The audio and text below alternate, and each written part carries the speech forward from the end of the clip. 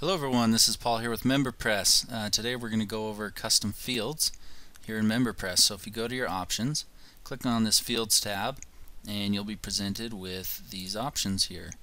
We're going to come back to this first one, but for now we'll start with these extended user information fields. These are built-in MemberPress fields. So for example, name fields, you can click this to show this during the sign up, and the user will have an option to fill in their first and last name. You can require it so that they are not allowed to sign up if they do not fill in that information. And we have address fields, which is just kind of your standard address fields. You can show and require those as well. And just a quick note here about these two built-in fields. Let's say you wanted to use your own address fields down here, or your own first and last name fields down here in this custom area. You can do that. The problem is these built-in fields have some extra connections that these custom fields down here would not have. So for example, name fields, if a user fills in their first and last name when signing up, then it will show their first and last name properly here in your WordPress users section. If you just use your own custom first and last name options down here, these will not be mapped to the user's account correctly, simply because we're not set up to do that. So these name fields, if you want to collect first and last name, I'd highly recommend you use these built-in fields. And similarly with the address fields, if you're passing say you're showing and requiring an address and you want that address to be sent along to, say, authorize.net for their AVS address validation service, you do need to use these built-in address fields. If you created your own custom address fields down here, that information would not be sent along to authorize.net.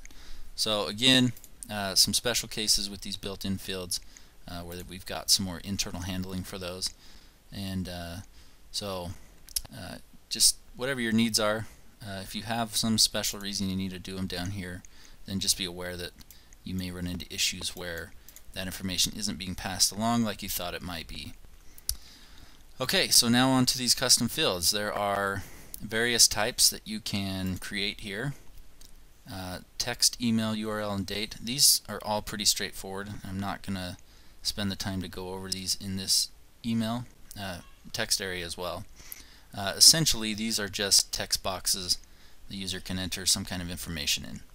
The ones I want to go over are checkbox, dropdown, multi-select, radio buttons, and checkboxes. So I'm going to pause the video here for just a second. I will create a handful of these other types really quick, just so you can see how they work, but I won't go into too much detail about them.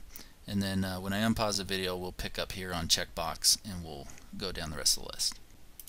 Okay, I've gone ahead and entered in some default, some sample fields for those ones we're not really going to cover too much in this email, however, or in this video, but I do want you to just be aware of what's here and watch for it when we get to the sign up form. Okay, so we're going to start here with checkbox. This is just a checkbox like this, one of these here. You might want to require a user to acknowledge that they're an adult, maybe. So I am 18 plus years old. Checkbox, we want to force them to check this box, and I do want to show it and I do want to require it, otherwise this person is not going to sign up. An interesting thing here, if you actually want this to be checked by default, you can actually type checked in the default value here, and this checkbox will be checked when the user is first signing up. This will be checked by default. I do, in this particular case, I want the user to actually manually have to check this box. I'm not going to put that in there, but just be aware that that is an option available to you. Okay, checkbox, dropdown. Dropdowns are similar to this right here, where you can just see a list of options and choose one. So let's say, let's call this annual income. And I do want to show this at sign up, and we'll come back to that required here in just a second. Actually, let's cover it right now. If you want to require a drop down, see, the problem with drop downs is you've got all these options, and by default the top one is going to already be selected. And so the issue you run into is that something's already selected, so the user isn't forced, even if you required it, the user is not forced to choose something else in this list. So we've provided a way to do that, and what you'll do is create your first option here, and you'll just enter a bunch of hyphens. You can put in as many as you want. I'm going to put in that many, and you want to leave this option value blank. And then let's say 0 to 10,000 and 10,000 to 50,000. And 50,000 to 100,000, and then maybe over 100,000. And I'm going to leave all these option values blank because MemberPress will actually fill these in for you. MemberPress will fill in these values for you. We do check for all these dashes, and we'll leave this blank, and I'll show you why for that required thing here in a minute. So that's how you set up a drop down. The next type here is a multi-select, and these are similar to drop downs, except instead of clicking to see all the options, they're already visible, and the user can actually hold their control key and select multiple options. So let's maybe say pets you've owned, and I'm going to show this. I'm not going to require it, but let's say dog, dog, cat, pig. Again, I'm going to leave these blank because MemberPress will fill that in for me. And the next type is a radio button, and radio buttons are similar to drop downs in that the user can only select one option from the list. It's just visually a different way to display it. So radio buttons, what's something a user could pick one of? Let me think here for a second. Maybe their favorite color.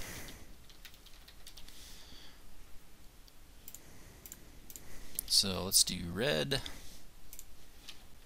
blue, purple.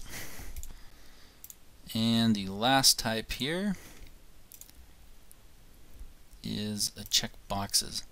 And checkboxes, again, are similar to a multi-select, where you can select multiple options. Again, it's just a different way to visually output that information. I actually prefer checkboxes over a multi-select, simply because a lot of users don't know that they can click and hold control to select multiple options. So personally, if you can get away with it, I would choose the checkboxes over the multi-select. So card types you've owned. How about that? And we will show this at sign up. And let's say SUV, truck, sedan, crossover, van. That'll probably be good for now.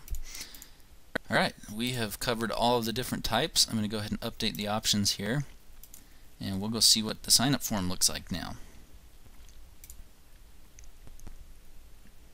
So I'm going to go ahead and view this bronze sign up form in a new window, and let's see what fields we've got. So we do have our first and last name, we do have our address fields that are all required, but here's our custom field. So phone number, which we did not require. Here's an additional email, and the nice thing about this is the user, if they don't put anything in here, no foul. If they do enter something, it must be a valid email. So I can do just that. Oops, now there's an error. This email I entered isn't valid. So now I can enter a valid one, and hey, no more errors. Website URL, again, if I just type in something that's not a valid URL, it's going to give me an error. So I'm going to add a valid URL in here, and I don't get an error. But since it's not required, I actually can leave it blank also. Birthday, we will get this drop down, and we're actually going to be getting rid of these big ugly options here. So anyways, for now, the user can select a date and time. It'll be entered in here, and they're ready to go. We did require this, so we have to fill out something in our text box, or our text area. Here's our checkbox that we have to fill this out. It's required, otherwise we get an error. So I gotta check this box in order to sign up. This here, look, if I choose just these dashes, boom, it's required. I cannot sign up until I have chosen one of the options. So this is a great way, like I said, to force the user to choose an option rather than it just defaulting to whatever's at the top. So let's go ahead and just pick a random one here. A multi-select, if I hold my control key, I can select and unselect these. Again, some users might not know how to do that very well. So it might, if you can, I would highly recommend using these checkboxes instead of a multi-select. But we'll go ahead and click cat, and here is our radio boxes. You'll see if we choose and then choose something different, it changes the option. We cannot choose multiple here.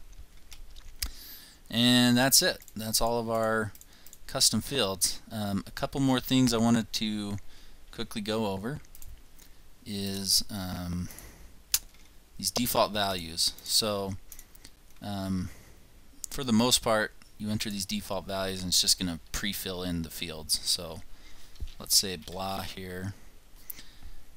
What I wanted to show you here though was with this checkbox. I'll show you how you can make that checked by default. So we'll type in checked there. But with drop down and with the radio buttons, we can actually have it pre-choose something as well. So what we want to do is copy one of these values, and we can paste it here in the default value. And now 50K to 100K will be our default chosen option when the user loads the form. And for example, in the radio buttons, I could say purple right here. So let me just save this, and we'll refresh the form, and we'll see if those default options are going to show up here for us. So let's refresh here. Alright, so now if we come down here, phone number, you see has the blah that we put in there. The checkbox is checked by default now. 50 to 100K is pre-selected, and purple is pre-selected. So again, that's just a cool way to use these default value boxes here. And now the last thing I wanted to show you was you can filter these per membership. So let's say for my bronze level, the user's just signing up. I don't want to ask them too much information. I don't want to overwhelm them. So what I'm going to do is customize these user information fields, and I only want to verify that they're over 18 years old. So I'm going to uncheck everything else for this basic membership level. I'm going to click update, and now if I refresh the form, you can see our first the built-in fields, we didn't disable those, so those are still here. But all of our custom fields are now gone. The only thing that's left is this 18-year-old checkbox that we filtered on the membership. So anyways, that is custom fields in MemberPress. Hopefully this was helpful for you. And if you have any questions, then please feel free to contact our support, and we'll get back with you as soon as we can. Thanks, and I hope you have a great day.